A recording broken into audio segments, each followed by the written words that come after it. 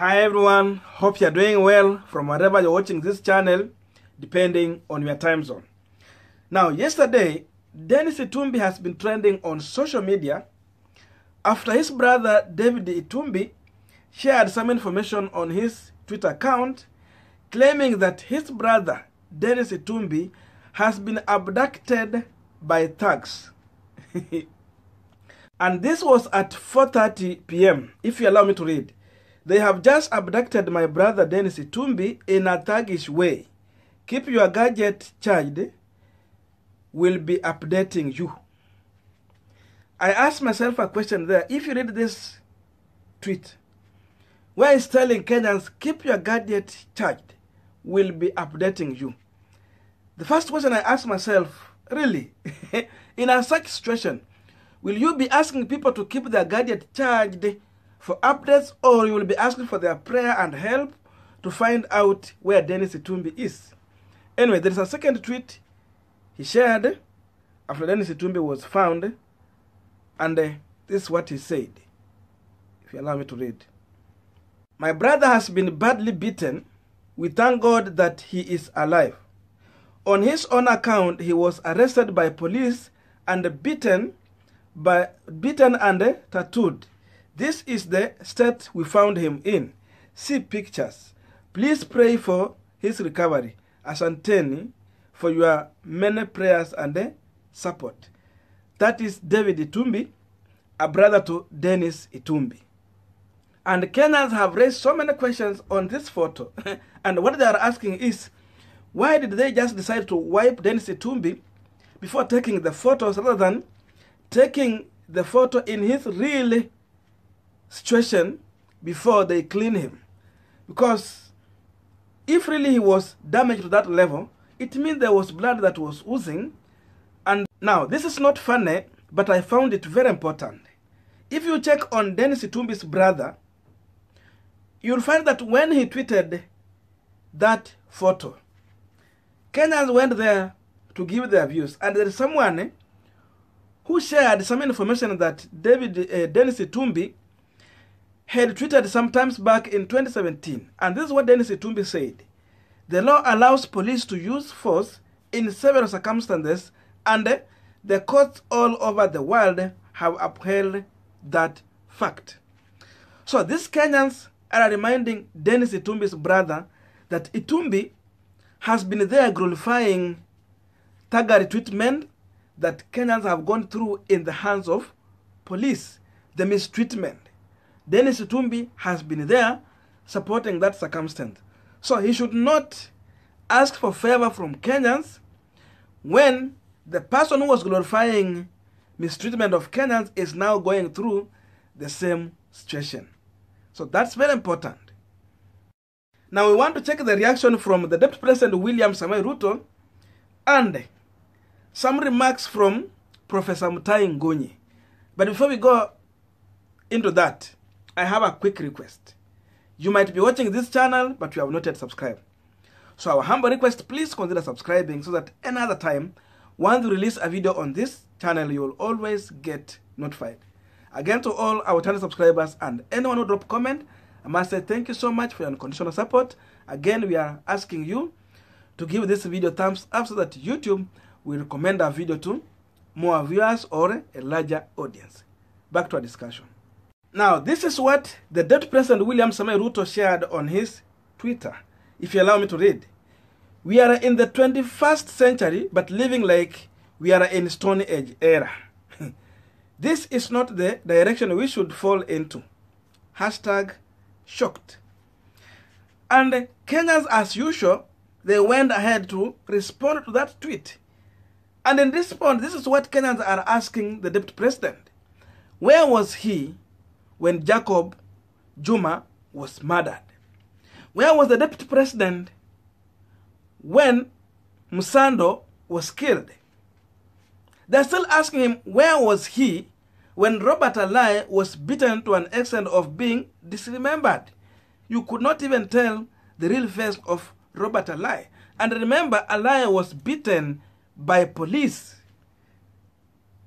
under the leadership of President Uhuru Kenyatta and William Ruto being his deputy and a principal advisor. So the question is, where was the DP that now is only coming this time to pretend that he is shocked? Why is he shocked today and he was not shocked the other time? Because this is not the first time people in Kenya are passing through such situations. Now, Professor Mutahi Ngunyi also shared his views on the situation of Dennis Itumbi. And this is what he's saying, if you allow me to read. On the matter of Dennis Itumbi versus the Republic, we must pose Q bono question. Who benefits?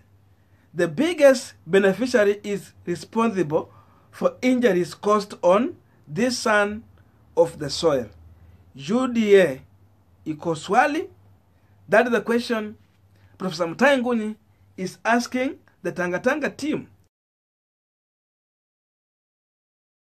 And you see, the truth of the matter is that Dennis Itumbi has been the senior blogger and a close ally of the Deputy President, William Ruto, and the UDA party.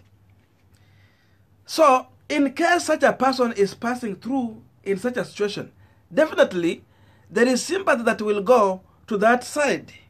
So Tanga, what Professor Mutahi Ngunyi is saying here, have been seeking sympathy. And maybe they have decided to achieve this sympathy and make the top trending news in Kenya through causing injury to Dennis Itumbi. That is according to Professor Mutahi Ngunyi. And to some extent, Mutahi Ngunyi has a point. That can be true. Because these people can decide to go ahead and just cause harm to Dennis Itumbi, maybe without his information. But they know what they want to achieve at the end of the day. So I agree with Professor Mutahi Ngunyi. It can be either way. Now, this is the second tweet from Professor Mutahi Ngunyi, if you allow me to read. My friend Dennis Itumbi, UDA is a fellowship of thugs. And you are a pink thug, soft and untested. Do not joke with the getting kidnapped. Hustlers are known to eating children. So Professor Mutahi Ngunyi here also is giving a warning to Dennis Itumbi. And if you look closely, those people who have worked with the Deputy President, to some extent, even some people have lost their life. We don't understand through what circumstance. Kenei, so many other people, they have faced very rough situation. So that could be the reason why Professor Mutahi Ngunyi is giving this warning to Dennis Itumbi. That this is just a game plan of Tanga side with a specific perception they want to create for their own benefit. Now, reading into this issue, the truth can be that if this was the deep state disciplining Dennis Itumbi, then we can conclude and say that these people did not intend to kill Dennis Itumbi. They were only giving a warning to Dennis Itumbi that stop what you are doing, and if not, you will face it. We can conclude and say that. But again, this can be just a frame-up by using Dennis Itumbi just to create a perception and get sympathy. It can be true. These people can go ahead and tell Dennis Itumbi to pretend that he has been beaten and passed through such a hard situation. And even the question we are asking ourselves is, how do you get to take a photo with someone in such pain and busy smiling at the same time? Look at the Tanga MPs who are going to visit Dennis Itumbi. Akina Kimani, Ichungwa, and the team. They are busy taking a photo while he's smiling. And Dennis Itumbi cannot even see when they are taking photo. Does it mean that these Tanga MPs are so much heartless and chasing clout everywhere? Because you need to sympathize with someone. Even how do you take photo and share it out when a person is in such situation, unless if you are not just there for for our own personal gain in the public.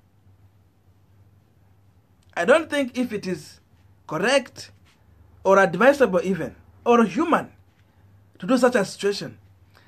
The little these people could do is to visit Dennis Itumbi and pray with him and try to help in investigation, but not take such photo while smiling and sharing on social media. Otherwise, they should not be even smiling. But when they are smiling, it means there is something behind this. They might have achieved the goal that they had intended to achieve. Now, those are the views that I saw it was important for us to discuss it here. I don't know what you think about this, but let us meet in the comment section, where you can drop your comment and even add some value to this conversation in a place where you think I did not touch. So please drop your comment. Otherwise, may good God bless you, and see you in our next video.